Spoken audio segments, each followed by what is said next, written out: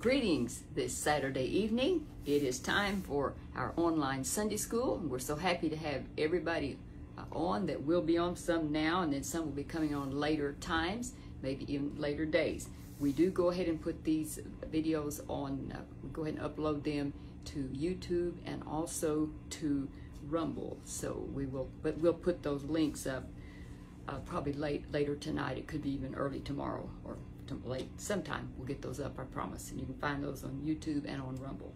Okay, but we'll have the links put in the lesson soon, probably tonight. I usually do them after when I finish the lesson. Okay, thank you for being on. We believe that the Lord is going to help us. He has a plan for us. He has a plan for this lesson. It's a wonderful lesson, waiting for the Holy Spirit. And I want to key in on that word holy. Waiting for the Holy Spirit. The Lord impressed that on me recently, the importance of stressing holy. It's the Holy Spirit. And we're going to be taking our lesson from Luke chapter 24, 44 through 53, and also in Acts chapter 1, 1 through 26, and then Acts 2, 1 through 4. Our central truth is God gives the Holy Spirit to those who obey Him. And our key verse is from Acts 5 and 32. We are His witnesses of these things, and so is also the Holy Ghost, whom God hath given to them that obey Him. And we have some objectives we want to pay particular attention to. We should accept that God's desire is for all believers in Christ to be filled with His Spirit. We will cultivate a desire to draw closer to God, to be more open to the working of the Spirit in our life. We will be encouraged to set aside time regularly to seek the Lord and to ask Him to fill us with the Holy Spirit.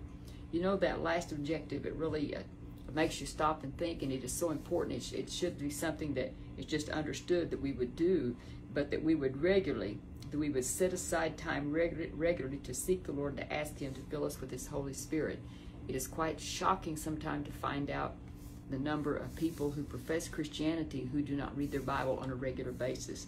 I'm telling you, I think it's impossible to live an overcoming life without being regularly in the Word of God and communing with the Lord through prayer. It's a wonderful thing to know the Lord. It's just to be a child of God. Thank the Lord for the privilege and the honor. So as we begin this 7-week study of the first 12 chapters of the book of Acts, we'll be expanding the Pentecost lesson that we explored last week, which I really enjoyed teaching that lesson last week. But Pentecost was just the beginning of a much larger plan that God had for the expansion of His church. But it all began with them waiting on the Holy Spirit. In fact, He said, do not leave Jerusalem until you have been filled with the Spirit. Well, now, they didn't know all the details of what really to expect, even though from the Old Testament they did know, and some of them probably were familiar with that. I'm sure there were those who were familiar, but they didn't really know exactly what to expect. So they were going to wait, and the Lord had told them, He said, not many days from hence that this would happen, this Holy Spirit would come. So they really didn't know, they didn't know what day. He just said not many days hence, so they didn't know what that meant. We might say several days from now. But it also mentioned that the writer wanted us to make sure that we knew is that Luke wrote he wrote the book of Luke as well as Acts, and he was Paul's personal physician. So said actually the book of Acts could be considered as a sequel to the Gospel of Luke. But it mentioned here in our lesson what are some things that require an accompanying tool or other item in order for them to be useful. And it brought out items that were like battery-powered tools, or cans that needed openers, or lamps that would need a bulb. And I thought of two-part glue. You've seen some glues that you had, two little tubes, and you had to have both, had to have them mixed together. And I thought of a scripture in Hebrews. I always think of that when it said the word did not profit them, not being mixed with faith. And so, we have to mix. It's not enough. There are people who can quote the Bible, so many scriptures, but they don't really know the Lord because they don't have faith and trust in God. But they like to study the scripture so they can argue. And that's a sad thing. They don't apply the truth. But the word did not, it didn't prosper. It didn't help them. It didn't profit because it was not mixed with faith. All right, so it mentions here, said in our lesson, that sometimes you'll hear good things come to those who wait. Well, it isn't always true, but in this case, it was. It was going on the day of Pentecost, the followers of Jesus, they received the baptism of the Holy Spirit. God's timing and their waiting helped to fulfill that purpose when this gift was given to the early believers. So we know that this purpose continues to be fulfilled through Spirit-filled believers today. So when we started studying this lesson, I thought how that the Lord commanded them to wait and that the Spirit's power was promised. And our writer brings out that the disciples were just beginning to understand what the Lord had tried to tell them. And I wrote in my book in another place, if only they had realized earlier. But can't we all identify with times, maybe the things that the Lord we realized later what the Lord was trying to tell us, things he was trying to get through to us, and we didn't get it. We just didn't. It just, as we'd say, it just didn't register. And when later on, and it hits, you understand, and you think, oh, if only I had understood sooner, I could have been doing this. And something that I thought of, that and they say don't use your own personal experiences, but I'm going to, because I know them better than anything else. Years ago, in fact, not in my early 20s, before I was married, the Lord impressed on me to get a ventriloquist figure, and to use it in child evangelism. So that's what I did. I purchased one. Then as time, but I was always thinking, Lord, you called me to preach when I was 9 years old, and this isn't preaching. And I just, even though I was telling Bible stories, I was praying and asking the Lord to lead me and guide me as my ventriloquist figure, Chesley, and I would tell Bible stories. And of course, I was the voice of Chesley. But how that I felt like it wasn't really preaching. It just really wasn't. And I really didn't have a burden for children's ministry, though I had been saved in child evangelism, actually in vacation Bible school. So I believe in child evangelism. I definitely believe in it. But I simply did not have a burden for it. I prayed for a burden for it, but I just felt like it's really not real preaching. And that was something I had an issue with. But I traveled in full-time child evangelism. In fact, that's how I met my husband. But I thought of how in the years after then the Lord directed us to go into pastoral work. So we were pastoring a church, and I rarely ever used the ventriloquist figure. It was just on a rare occasion. And I thought of how that it laid there. That was a tool that the Lord had given me to use, and I wasn't using it. That was wrong. It was, but I just didn't feel like it was. I couldn't see that. Shame on me. It was awful. But I remember how that after we had left the pastoral ministry, we had retired from pastoral work. We had settled down to go to had our home church here, and the Lord began to speak to my heart, and the pastor knew about that I had Chesley's ventriloquist figure. He wanted me to use him in a service, and I began to find out then the Lord began to speak to me and encourage me to do every Sunday afternoon to go to YouTube and to do a Bible story with Chesley. Well, I began to use him, and it was amazing how many people that had been in crusades, now they were grown, married, and even had grandchildren, and they were sharing these videos and encouraging their children, their grandchildren, to see this. And I was just shocked. And I could identify with the disciples, like, if only I had recognized. The Lord knows best, and it's the best thing to just say, Lord, I will do what you say, whatever. So if only they had recognized earlier, but they didn't. But now that they did, they were trying to grasp it. They were trying to get everything they could. And after Jesus was crucified, I mean, the crucifixion was a horrible, horrible thing for them. And you stop and think of the 40 days that they had after the crucifixion. Now here, Jesus, there's been reports that people have seen he has appeared to the followers. Some of these people, the disciples, they had seen him and all, and it was just shocking to them. They had seen him crucified. It was a horrible death, and now he's raised from the dead. They see him here. The Lord he had lessons. He had things to tell them. He was helping them. He did not hold it against them what they had done. But if only. So there may be a message in that. If only. May we be so attentive to what the Lord says. His disciples were to be witnesses, and how that the Lord had told them that they had to forgive. They had to go forward now. They had to be, he said, I had to die on the cross for the forgiveness of sin, be raised from the dead. But you need the power to spread the gospel. I've got to have the gospel spread. It wasn't going to be him doing it. He was going to ascend to his Father. But he told, I like when our writer said here that Jesus had the mission, the message, and the means to fulfill that calling. I believe they were all ears. Now that they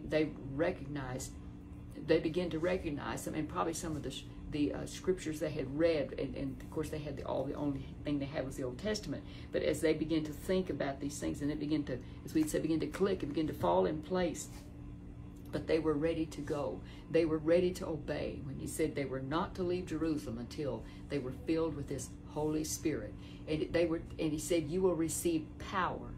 That was the main thing. You will receive power, that they could spread this glorious gospel. And I thought of how they stood through persecution, and many of them died for the faith. They became martyrs, but they were so true and so faithful to the Lord because they were filled with the Holy Spirit. So it mentions here in our lesson that the apostles were first-hand witnesses of Jesus' ministry and resurrection. Their mission was to proclaim this good news. And the message was that of the need for people to repent and receive the forgiveness of sins. Wonderful that we can be delivered from our sins. We can have forgiveness of sins. And then we have the means to fulfill the mission of proclaiming the message would be the power and work of the Holy Spirit. So we're so thankful. Good to see you on, Sandra and Larry. Right? And the Spirit's presence and power in the life of believers was a promise from the Father. I'll tell you, when the Father speaks, we need to listen. You know, in the natural, when my earthly father spoke, I needed to listen. It was important that I listen and carry out what was said. But Jesus focused on the final instructions. Before he was leaving, he knew he was going to be ascending to the Father. So he was giving the final instructions here. Don't you know the disciples were all ears? I mean, they had so many questions, and the last 40 days had been totally shocking what they had been through. So now Jesus was focusing on these final instructions, and I know they were all ears. And he said the keynote of his teaching was their need to be baptized in the Holy Spirit. The Holy Spirit. So thankful. There's evil spirits, but this is precious Holy Spirit. The third member of the Godhead, with the power of the Spirit working through them, they would be witnesses of Jesus wherever they went. But you know, they were curious about the future of the Jewish nation, and they wanted to focus on that. They wanted to focus. They wanted to focus. Well, what's later on, and what's it? But he told them, you are to be just intent on spreading the gospel. That's what you need to do. Spread the gospel to the nations. Well, there was a great need for these disciples. They needed further instruction, but he said, the main thing is this. You know, time was so short now because Jesus was going to be going. So he said to them, I'm going to be leaving. I'm going back to the Father. But don't you dare leave Jerusalem until you have been filled with the Spirit. He said, not many days hence. So they didn't know what that meant, but not many days hence. And so here they were willing to obey the Lord. They was asking the Lord, well, what about, getting rid of all the, being under the Roman rule and all? And he would have to redirect them and say, your main thing, the number one thing that you do now, this is your mission. This is what you are to do, is to spread this gospel as far as you possibly can. In our lesson I really liked what our writer brought out. He said that Christians can get caught up trying to decipher end-time events and fail to stay on mission. That is so true. And I know there are some people who are just gifted at understanding prophecy. My husband, the Lord, has definitely gifted him to understand it. I'm not one of those, and he gets into it, and he loves it, and so I'm all for people. And I really believe that the Lord does give ministers many times something that is just like the key thing that they minister on. They do have a variety of things, but that will be a thread that will always run through their messages. But I thought this was interesting that our writer brought out that the Greek word for witness is where we get our word martyr from that word. Think about that. And they did, many of them, I think most of the disciples were martyred. But I think, and I believe, and I'm sure it was because of the Holy Spirit they could stand. They were strong, they were stalwart, and they knew that they were going from this life to live with the Lord forever. So part number 2 in our lesson, worshiping and waiting. And worshiping is so important. Worshiping the Lord instead of just asking for the Lord. Yes, it's one thing to be thankful to the Lord. But he said after he had given final instructions to his followers concerning their need to be clothed with power from on high through the gift of the Holy Spirit, then he blessed them. He blessed them. Then he ascended into heaven. He blessed them. Well, what all did he say? We don't really know the last, but we do know the last words of his to his disciples was blessing. And what was included said it could have been like the one in John chapter 17 in this prayer. He asked for them to be protected, to have unity, and to experience joy as they were sent into the world to proclaim the good news of the kingdom of God. And as he ascended into heaven, I like this. I love this. As he ascended into heaven, the disciples worshiped him. They finally got it. They finally got it. You know, they just couldn't get out of their mind while he was here that, you know, all these miracles he did, and he was going to get rid of this Roman government or get him out of it, and that's what they were looking at. But he had so much more. They worshiped him. They worshiped him as he ascended. And you think about what that did for Jesus Christ, that had spent 3 years helping them and trying to get them to see the truth. He had taught, he had trained, he had prayed to the Father, he had done everything he could do, but they still couldn't get it. But now here they are, and now he's hearing them worship him, and he knows they got it. They got it. They're going to spread this message. Well, what did they do? They said, well, let's go do what he said. Let's go, and let's go, and let's go back. Let's go to Jerusalem. We've got to be here. We've got to go, and we've got to wait. You know, waiting is never an easy thing. You know, especially when you don't really have a timeline. They'll just say, well, it's going to be a little while. You need to go over there and sit there and wait. And you know, the thing that there's waiting is an active thing. It's not, well, I don't know why this doesn't happen. I thought it would be before now. Well, we don't hear anything about that in the scriptures. The Bible said they were all with one accord in one place. Well, what they did in the meantime, there was things that needed to be done.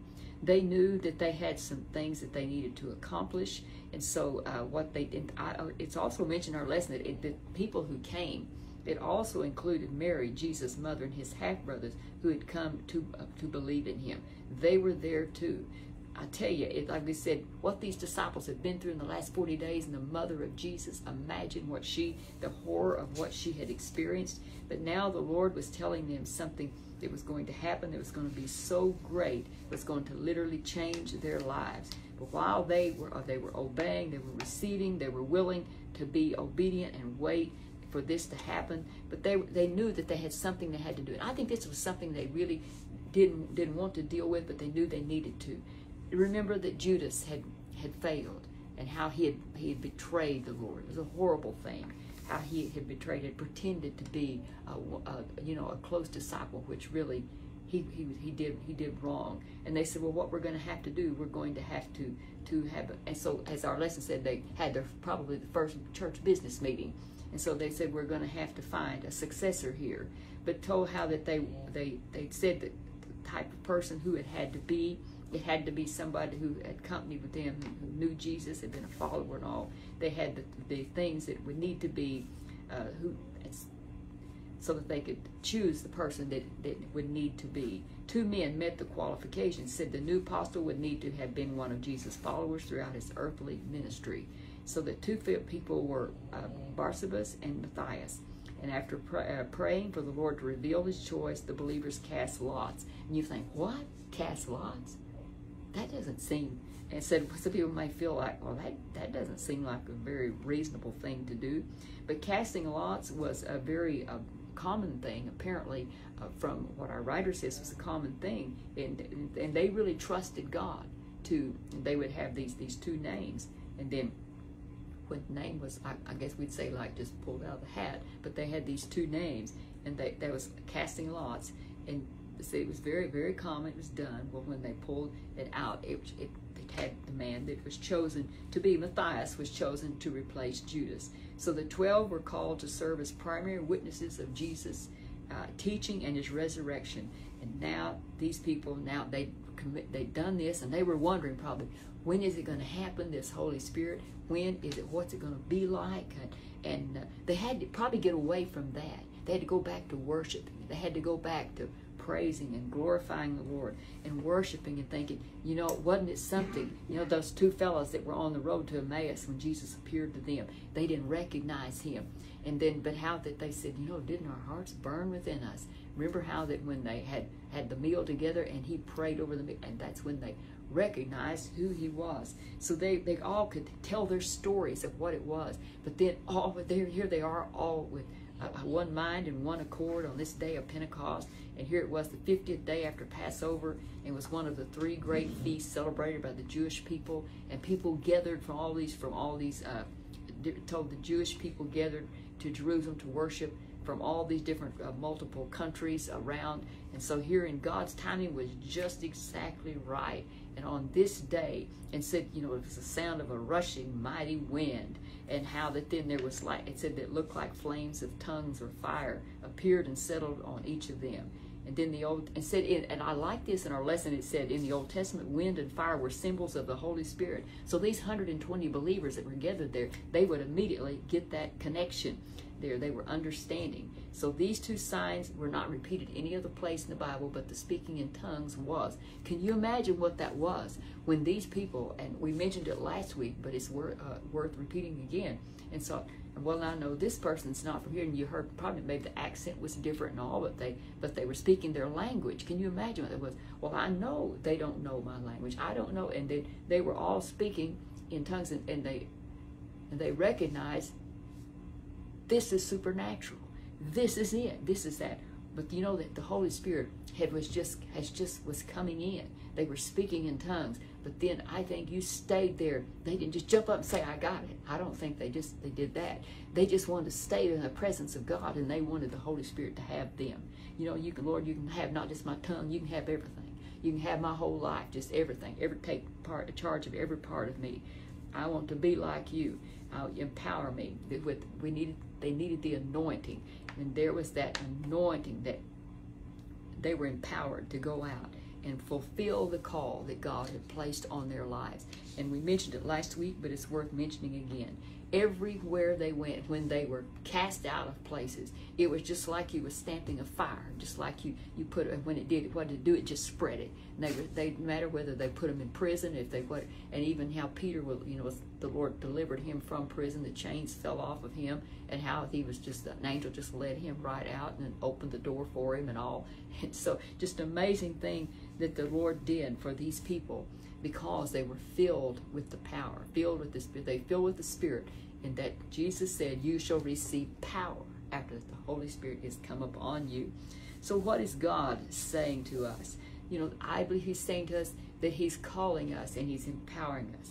That's what this calling and empowerment is. It's not just to sit around and speak in tongues. We do appreciate the gift of, there is the gift of tongues. And I want to mention too, this is one thing that goes hand in hand that the Lord has for us, the gifts and fruits of the Spirit. Yes, we're so thankful for these various gifts, the gift of faith. You think of how this operates in the church and the blessing it is, but you must receive the baptism of the Holy Spirit, then we can ask for these gifts. The gift of faith, the gift of knowledge, the gift of wisdom, the gift of miracles, the gifts of healing, that's plural, the gifts of healing, discerning of spirits, prophecy, tongues, interpretation of tongues. We don't have time to go through all of those, but these are gifts I think of in today's world especially, but it's always been. But you think in the times that we are living, I'm telling you, it is vitally important that we as children of God are earnestly praying and saying, Lord, I pray for the gift of faith. How many times, we're going to need faith more and more, I believe, all of the time, especially going forward. And the gift of knowledge, it's not just that you can be a busybody and know everything, but we need knowledge, we need wisdom to go with the knowledge. You've sought the Lord, and the Lord has showed you something. Possibly, I know I had the Lord show me something one time, a former school teacher, and the Lord had always given me a burden for her, and the Lord had showed me one time, I knew that she was in trouble, and I could see her just like laying on the floor. and was in need, and I was just under a burden for like 2 or 3 days, crying out and praying and trusting God. And when I received word from a relative, said, oh, and it called this teacher's name. She lived in where they lived, in their community, and she said, said she had a stroke, and said she lay in the floor for 3 days, and the person that was there, that lived there, had just left, and said apparently she had that stroke right after that person had left. But I think of how God in his graciousness let me know that, and I could pray and believe the Lord for him. And I'm so thankful was able to minister and just. But you know, the Lord, he wants to use us for a purpose. He's got a reason. That's things to be done with the right purpose. Wisdom and miracles. Oh, for the gift of miracles. We each one need to be praying for those. I believe in the time and the place that we say, Lord, whatever gift you want to use me in, I'm available and I am ready to be used of you in this time. Discerning of spirits, by all means, discerning of spirits. Yes, the Lord wants to help us with that, the gift of discerning of spirits, that we can, there'll be just that quickening. You will know, you will even know. The Lord can discern. You may know that it's just not a right spirit, may tell you exactly what this spirit is that you're dealing with. And what about prophecy? It's not only a foretelling, but it's also forthtelling. And then we have the gift of tongues and the gift of interpretation of tongues. If a person stands up and just gives a message and it's just tongues, and there is not an interpretation of those tongues, what was really the benefit of it? It's not really been helpful to us. So may we all be seeking, believing God to use us, and we say, Lord, whatever gift. There may be one in particular that you want. I have particularly prayed for the gift of discerning of spirits and the gift of knowledge and the gift of wisdom. I felt like knowledge without wisdom is really, I think those two, in my view, they go together. Knowledge, now the Lord will show you something and you will know how to pray more specifically. And also the fruits of the Spirit. We should be the sweetest people. How many of you like fruit? I've only known one person that didn't like fruit. We had a man in our church that we pastored that he did not like fruit, and I was shocked. I'd tell him, Brother Bert, I've never heard of anybody that didn't like fruit until I met you. He was a wonderful man. He just did not, he couldn't help it. He just didn't eat it in the natural. He just didn't like fruit. But he loved the fruits of the Spirit. So we love this. Love, the fruit of the Spirit is love, joy, peace, faithfulness, long-suffering, gentleness, patience, meekness, kindness. There's 9 fruits of the Spirit and 9 gifts of the Spirit. Isn't that terrific? The Lord has just got, I tell you, the Lord is so good. He's done everything he could to prepare us to live here and to live with him forever. So the lesson asks, the final portion here, what is God saying to us? The Father's promised gift of the Holy Spirit is still available to those who follow Christ. Never is it said that we're sorry, we're out, there won't be any more. No, it's not any of that. He's never run out. There's not that, no, it's parked on a ship out there and we can't get it here. No, the Holy Spirit is not bound by man's laws and rules. Praise the Lord for that. Having observed how obedience to the Lord was required for the first believers to receive the gift, consider how obedience to the Lord might be displayed by believers today. And this is what our writer said. Jesus clearly taught that living as his follower means having the Holy Spirit at work in one's life. The Holy Spirit. The Lord impressed it on me to really come down. The Holy Spirit. We'll do holy things. We'll speak holy. We'll be holy in our attitudes, in our relationship, in our business dealings. We're going to be holy. If we have wronged somebody, as soon as we know it, what we're going to do, the Holy Spirit is at work in our life. He brings conviction on us. The conviction is one of the greatest gifts that the Holy Spirit does. One of the greatest tools that he uses. I'm so glad he convicted me when I was an 8-year-old girl, convicted me of my sin. I got down, he didn't make me feel like I was just, worthless and I need to just leave. But it was, to come to him. He wanted to cleanse me and make me whole. And I'm so thankful that he did. I came, and the Lord, I'm thankful that Sister Marie McClure came down to the altar and prayed with me. That was a long time ago at Apache, Oklahoma, and we had just one Pentecostal Holiness church there. We lived at Apache, and I'm thankful that she was the teacher that day and came down and prayed with me. I appreciate it. So the baptism in the Holy Spirit helps believers develop the fruit of the Spirit and manifest all the spiritual gifts. We've just gone over those. Believers who have not been filled with the Holy Spirit should definitely seek for that gift. Why would you not want a gift that the Lord has? I'm telling you, when the Lord's offering us a gift, I'm telling you, it couldn't come from any higher than that, any better than that. And then we're told believers who have been filled with the Spirit are to learn how to walk in the Spirit and live by the Spirit. That's from Galatians chapter 5, verse 16 through 25. The Lord is not finished with us. Lord, until I tell people I want to be working and serving the Lord, until I'm on the morgue slab. And when I die, I want a big smile on my face. That's what I want, a big smile on my face, and that I want to be worshiping the Lord, and just as one lady, a gentleman told us about. He said I'm told that when my grandmother died, said that she just like opened her eyes right before she died and said, "Hello, Jesus," and closed her eyes in death. So, well, may we just worship the Lord and be exactly what He wants us to be. And even though we don't understand some things that we are going through and will go through, may we just worship and honor and adore Him and think about He suffered. We can't say, well, He doesn't know what this is like. Oh, yes, He does. He knows what it is to be hated. He knows what it is to be just told how great He was, and then about the same people 1 week later was saying, crucify Him, crucify Him. He knows what rejection is. Yet He loved us, and He didn't say, I give up, Father. I don't want anything to do with Him. He loves us with an undying love, and may we do the same to Him. We love You, Lord. We just can't stop loving You. We don't want to stop loving You. We want to worship You all the days of our life. We'll work for You. And remember, as silver citizens, we never age out. You be blessed, and we'll see you late next Saturday night, the Lord willing. Goodbye.